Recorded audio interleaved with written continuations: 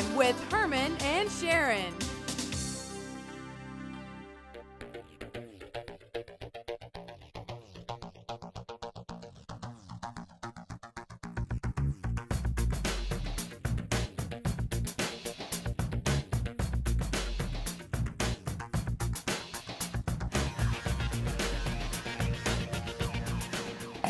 Everybody, and introduce Autumn Miles.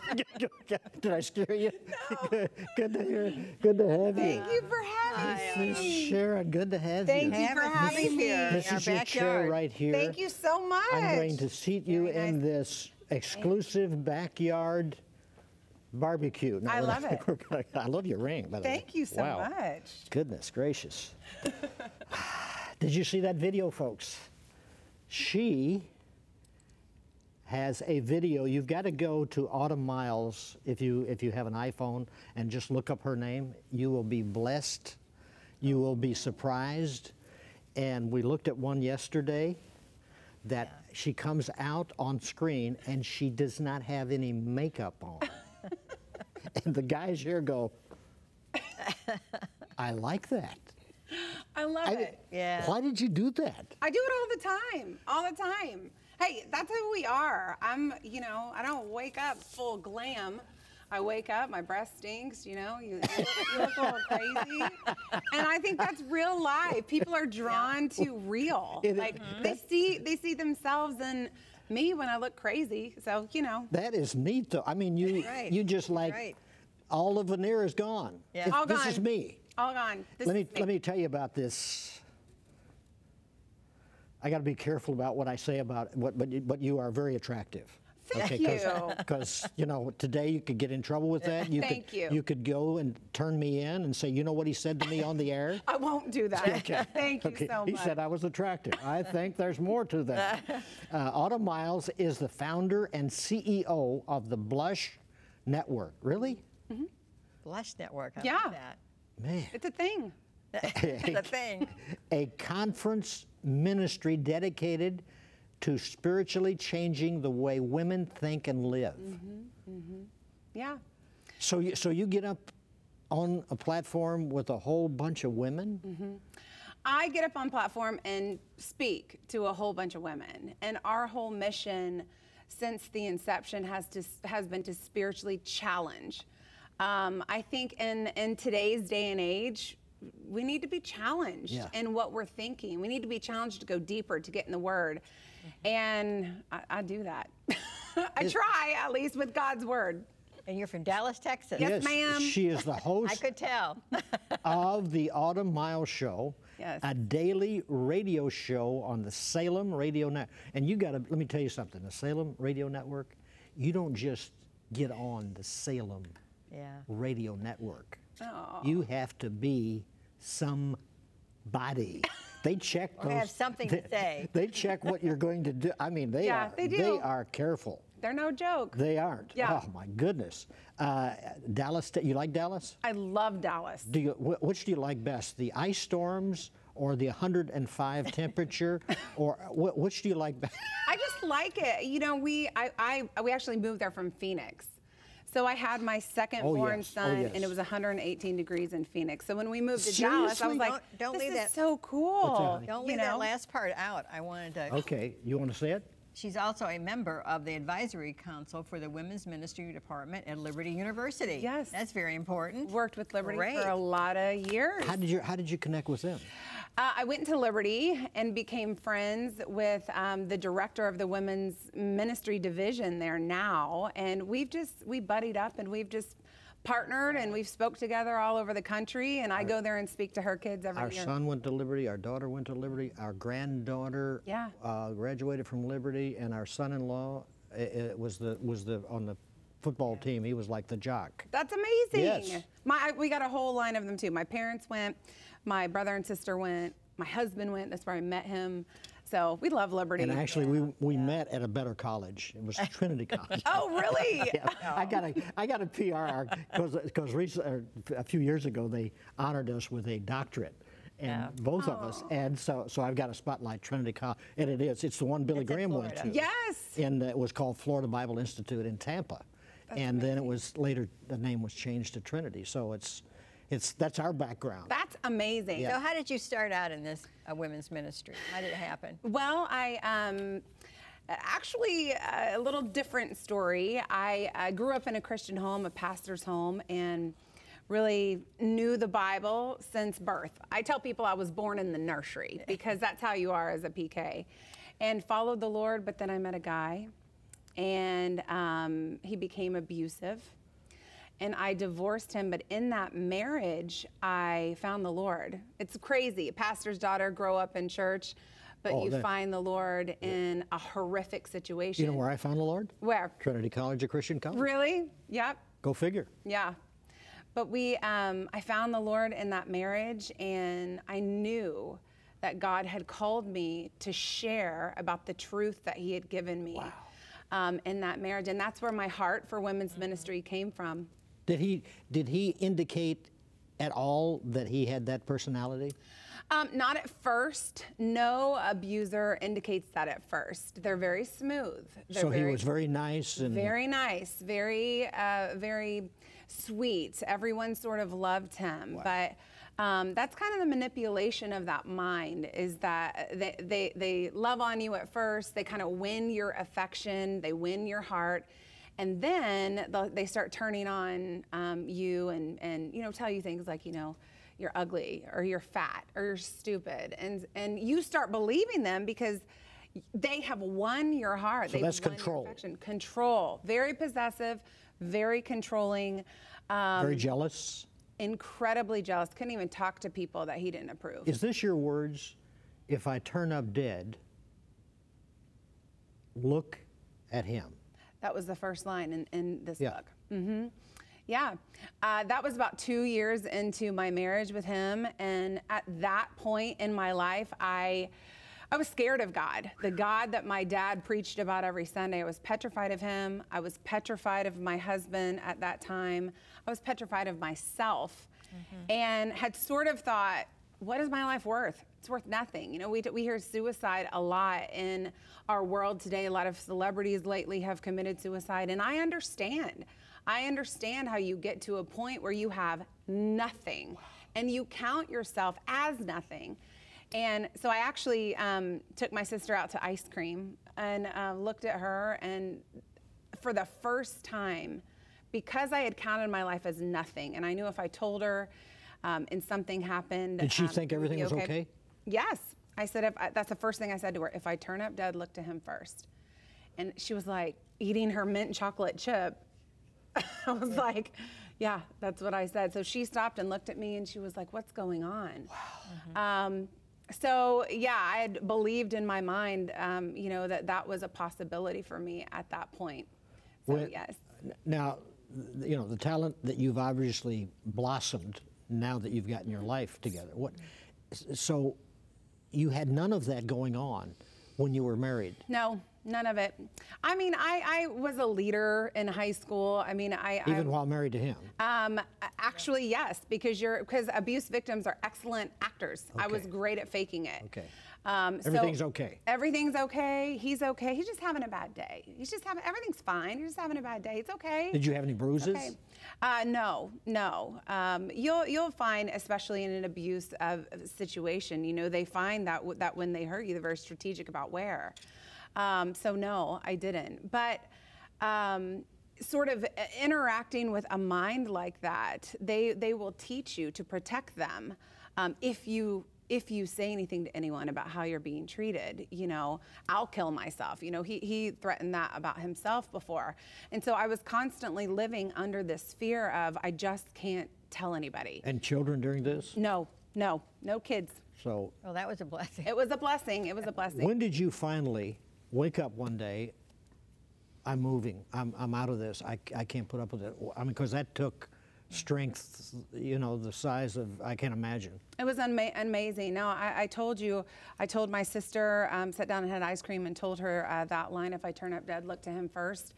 And it was a little while after that, at 3 a.m. in the morning, when I was planning my own death, because I couldn't sleep, I was terrified, that God, as I was planning my death, God spoke to me. I know the Spirit of God spoke so loud and said, do you remember me? And although I wouldn't call myself a believer before then, I knew then that my Creator was talking to me. It drew me out of bed, and I offered up the most rebellious prayer I have ever prayed. I just said, I don't believe in you. Sometimes, you know, even though it's rebellious, it's authentic. Oh, yeah. And God finally gets to the heart of us, where we have nothing, that we're not whitewashed. We don't have anything plastic. And that's the way I was last night. I don't believe in you. I don't know why you would allow this to happen in my life, but if you just happen to be real, you got to speak, and you got to speak now. And I had this old blue Bible that I never opened because I was afraid it was going to take me to Leviticus, where God kills everybody, and I was just terrified of the Bible. And I just did a Bible flip open. It took me to Psalm 91, where he says, the righteous will have long life, or with long life I will satisfy him. And only the Spirit of God knew that I was planning my own death, terrified my husband was going to kill me, and thought God was going to kill me too. And in that moment, it created such an awareness, and I feel like my soul awoke for the first time, because I recognized I was not dealing with a myth. I was dealing with the Creator of the universe that had met me that night at 3 a.m. So I fell on the floor sobbing in repentance. Was he there? Was he in the room? He was sleeping in the next bedroom. I fell on the floor, just repentance, because then I'm like, I can't believe I just prayed that. What in the world is wrong with me? But rose after hours of just sobbing, a champion for the Lord. And it was that night where God began to build my faith in him. You know, we have to build our faith. We can't just walk around saying we have this huge faith. I would say things as simple as, God, if you're real, and I know that you are, so help me out here. Will you have a guy with a blue shirt walk in the gas station? And I would be like checking out, and there'd be a black guy with a blue shirt walk up, and it would build my faith a little bit. And then I would say, God, if you're real, would you just have, you know, oranges be on sale? Like little tiny things. And I walk into the supermarket, and they would be on sale. And little by little, I started building my trust in God, which has continued to be built. So that the security that wasn't in Autumn, that wasn't in how I could talk to people or my gifts, my security and my courage to leave came from the stability of trust that I built on God's word. That's the only way you can live. And then we move into I am Rahab. Yes, sir. Okay. Really? Yes, I am. So are you. You got to read the book. I know. I did. But I'm pretending like, you know, yes. I'm feeding you what you've got in the book. As I'm a student of God's word, it's my food. I'm obsessed with like a nugget that I haven't heard from God's word that I learned. And a couple of years ago, I love Mary. I mean, how so respected in the scripture. But me personally, I couldn't identify her. I can respect her, but couldn't really identify with her. I looked to Esther in the scripture. She's amazing, but I couldn't personally identify with her. And then I found Rahab the harlot. And I'm like, Rahab the harlot. And she lied. And she lied, and she was a harlot. And I'm like, there's my girl right there, you know? And I started just inductively studying her life in Jericho and her role in the deliverance of Israel. And it was, fire. I just had so much fire, passion for her story, and I found my girl. And you said God doesn't always use perfect people. That's right. We can't all be Marys. Some of us are Rahabs. Mm-hmm. And, I think that is a very common misconception that we've struggled with for years. Yeah. But I feel like Rahab the harlot, every time she's mentioned in Scripture, she's called Rahab the harlot. Bible scholars have tried to sanitize her and take out the harlot because they just couldn't stand And they try to take out the lie. And they try to take out the lie. They say that she was an innkeeper. Yeah. She wasn't. Yeah. She was a harlot. Yeah. People paid her for sexual favors. You can't take that out. And yet, God didn't want to use her.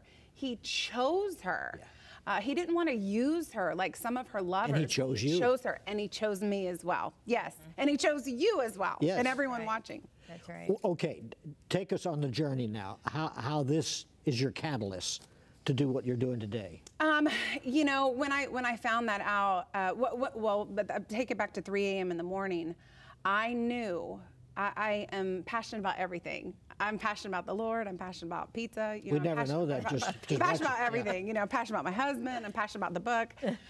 She's got quite a husband. But he is yes, good looking. Go on the YouTube and you'll find him. yes, he is amazing. But I knew I couldn't do anything else but preach the Word of God and tell people about the transformation that He made in my life. Now you're kind of Baptist background. Baptist background, Okay. yes, grew up Baptist. And women don't preach in Baptist churches. Yeah. Yeah, they do. Yeah. At women conferences, they definitely do. But I mean, did that in the back of your mind go, oh my goodness, I'm supposed to preach, and my background is Liberty University, and because I always thought it was kind of funny, the Baptists use women missionaries, and they come on and testify what they've spoken to, you know, in these foreign lands or whatever. And I'm going, now wait a minute, how does that coincide with no preaching? Yes. And they teach Sunday school classes and do all kinds of leadership. How does that coincide with no preaching? But you figured it out. Well, yeah. I mean, I think being a pastor and preaching are two different things. You know, if you look at the context of the Word of God, Rahab influenced men. That's what she did. God chose her to influence men, the spies, the leaders of the nation of Israel, to come in. So we have to separate the pastor from the preaching and the teaching. And I have been invited by many Baptist churches to come in and share with their people, share my story of redemption, and to their women and on stage. So it's been a great blessing. When So you were get back to that 3 o'clock in the morning. Yes. Then. What gave you? Did that give you the courage then to confront your husband at that particular time, or? Yes, exactly. So when I found out God was real, I figured out at that moment the Word of God must be true. And if He says He's never going to leave me or forsake me, if He says, you know, be strong and courageous, I was going to do just that, because for the first time in my life, I was centered. And when I confronted my husband a year later, you know, at that moment at 3 a.m. in the morning, my circumstances didn't change. I was in my same circumstances, but I had changed. And a year later, I was able to look at him very straight in the eye. I'd actually just been to Liberty University to visit my brother and sister there, and came back from a trip and just said, you don't have control over me anymore. And that was not autumn. That was the strength and the courage of God that He had built in me in that year of just listening, learning, and devouring His Word. So you didn't know how He was going to react to that? No, but it didn't matter. That's really what gives me the courage to do what I do today, because you can't worry so much about how someone's going to react. You have to worry about obedience. Rahab did that. She didn't worry about the reaction. She worried about obeying the God that she heard so much about. If we cared more about obeying immediately rather than a reaction, the world would be different. I know it would. And that's what I did that night. But did you have any fear about going out on your own, because you've been under this kind of controlling husband for so long? What did you have fear about that? I was terrified. I was terrified of everything. How am I going to make it on my own? How am I going to... Basically, all the lies that he had told me, I had believed as truth. So how was I going to pay for anything? What was I going to do? But little by little, God started confronting the lies through His Word in my life. I would believe a lie one day. I'm just terrified that no one's going to love me. And then He would bring me a scripture that totally contradicts the lie that I was believing. When I met my husband, where did you meet? We struggled with that. Liberty University. Liberty. Wow. He was one of the first guys that I met there. Yeah. This is like a Liberty commercial It today. is. Yeah. Call 1-800. Yeah. Wow. But I met him, and he was so sweet.